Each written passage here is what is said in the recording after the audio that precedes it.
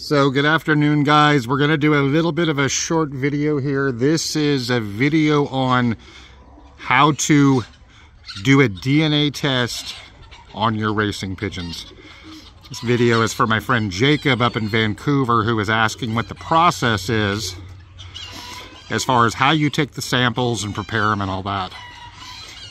And this is a little pair of squeakers off my number 2 pair. They are off of a daughter of my Sacramento pair and a half-brother of the Sacramento pair cock. Probably my second best pair of pigeons, I think, possibly. Certainly the number 2 cock. Their mother was a little hen I hand-selected, stalked from the ground. I talked about that in one of the last videos when I was talking about stalking pigeons from the ground. And their father is a proven stock cock bred by Lino Fernandez, and that's basically what the background of these birds are, is down from Lino Fernandez's birds. They are basically old Jansons down from Bold Ruler, a little bit of Schellens, a little bit of Rocket. And I'm really, really happy with these 2 little squeakers. They are just started being weaned, eating on their own at this point. And they're probably going to go to Tom Brasher's California Derby if the timing is right. We have about 35 more days until input starts on that, and that is where they're going to go. But before we do that, we're going to go ahead and genetically test them for the Cry1 gene. That is a gene that is highly prevalent in this family of pigeons. If you're not familiar with Cry1, it is believed to be a magnetoreceptor that enhances homing. So I'm going to go ahead, before these guys go to California Derby, they're going to go ahead and be tested, is the plan. And I'm going to show you how to take the take and send the samples, and basically what you will get back. So I have used in the past Phoenix Biolabs, and I also use GeneCheck out of Colorado. GeneCheck is a little more, but their results are faster. They tend to turn around test results usually within about a week of receipt. Phoenix is quite a bit slower. So even though Phoenix is only $10 a sample, it does take a while to get the samples back. You know, if you're not in a hurry, it's a good deal. But if you are impatient like I am, and you wanted to know things yesterday, I really recommend using GeneCheck. I've talked to their staff there quite a bit. They are great folks, do great follow-up. If they don't have a big enough sample, you can submit more sample stuff and they'll do another test for you. They'll make sure you get results. So that is where the samples from these guys are going. And like I said, I really like these 2 little guys. I'm pretty happy with them. They handle really nice. I think the blue bar is a cock. I think the blue check is a hen, is my guess. So I will show you how to take the samples. So this is the form you're going to fill out. GeneCheck don't offer online processing. They want you to send the submission form in with your samples. So you basically just print it off out on the internet. They are out of Greeley, Colorado, is where GeneCheck is from. Your name, your loft name, your details. They send all their results by email. And if they have an issue, they will call you. Tests are for 1 to 49 birds is $18. We're going to do 2. That is $36, and I'm just going to send them a money order. You can send them a check or whatever. They'll take your credit card. And then you fill out the birds. So here's the band number, 5314, 5315. And sex obviously is unknown at this point, and you can actually get, here's the tests you can get. You can get LDHA, DRD4, Cry1, and pigeon sexing. They're all the same price. They're $18 per test. We are doing Cry1 is what we're doing. So this is basically just how you fill the form out. So this is how we collect our samples. This is 5315. So what we do is we send 2 feathers, a minimum of 2 feathers for 1 test.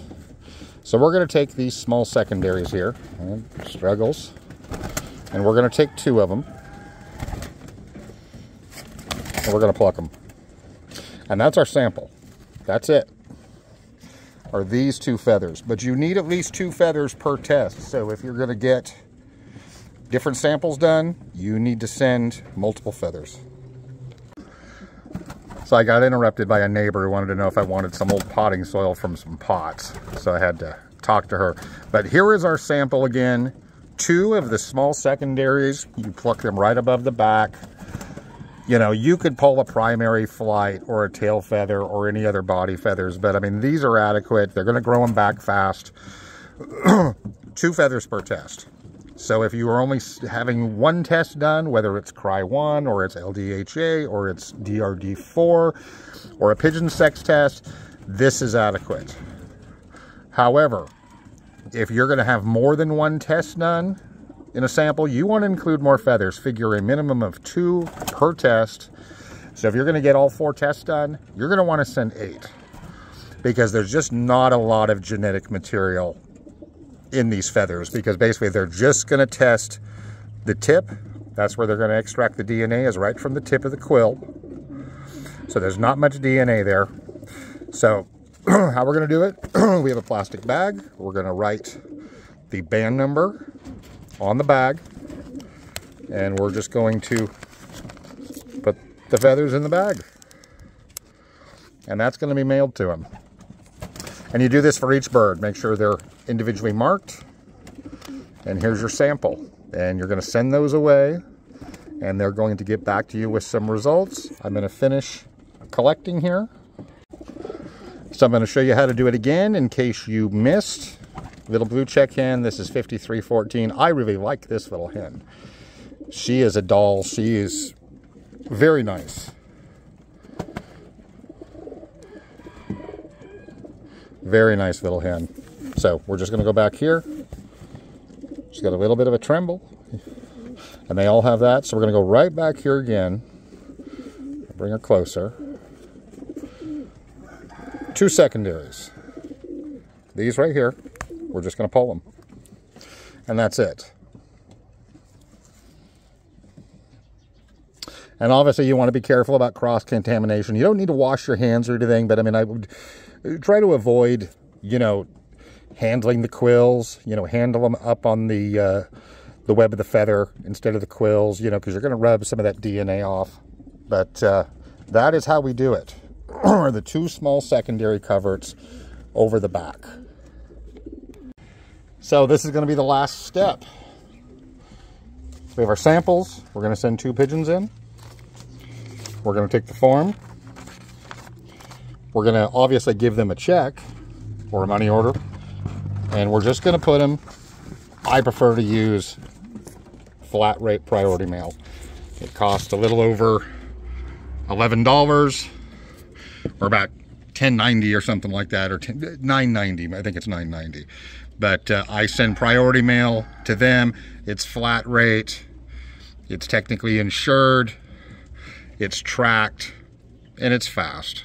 You know, and you make sure it gets there. You pay a little more. So, you know, for 2 samples like this, we're just under $50 to get 2 birds tested for 1 test each.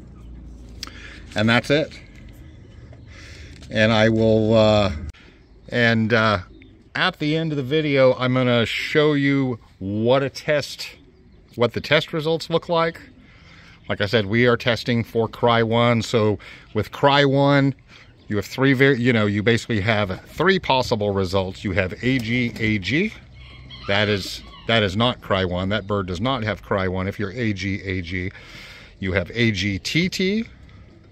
That means the AG has converted to the Cry 1 gene, which is the TT. And that means the bird is heterozygous for Cry 1. It means it has 1 normal gene, has 1 Cry 1 gene. And about 20% of all racing pigeons have that gene. It's also very, very prevalent in many well-known families. Kittlebirds, ironclad birds.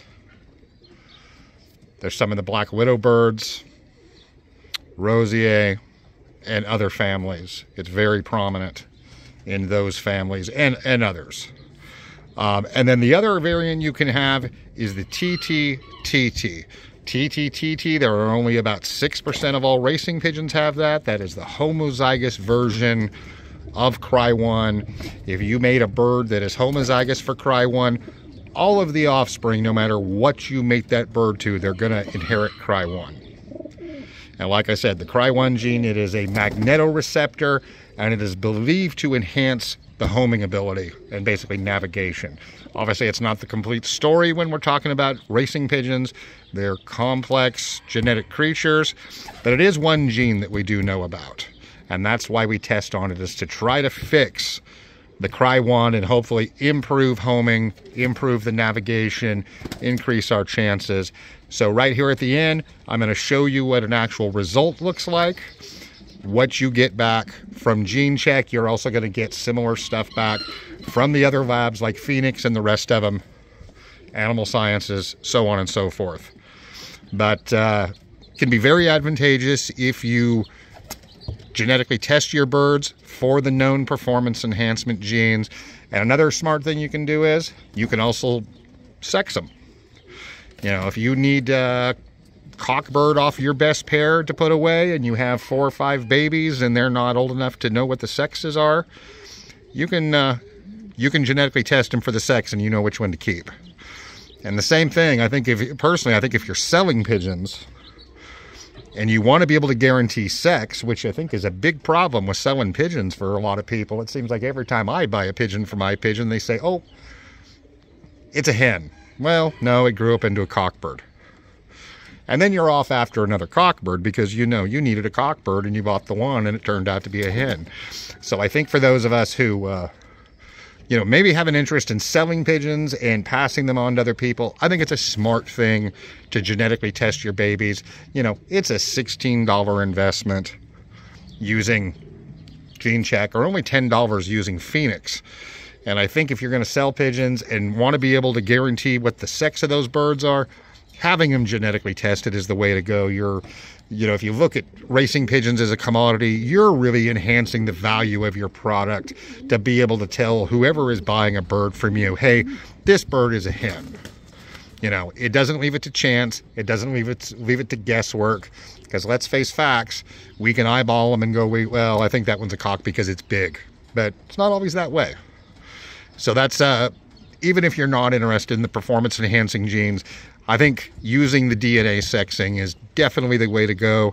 So like I said, here are some real world results, what you will get back from gene check that will show you this is basically what you're paying for is the result.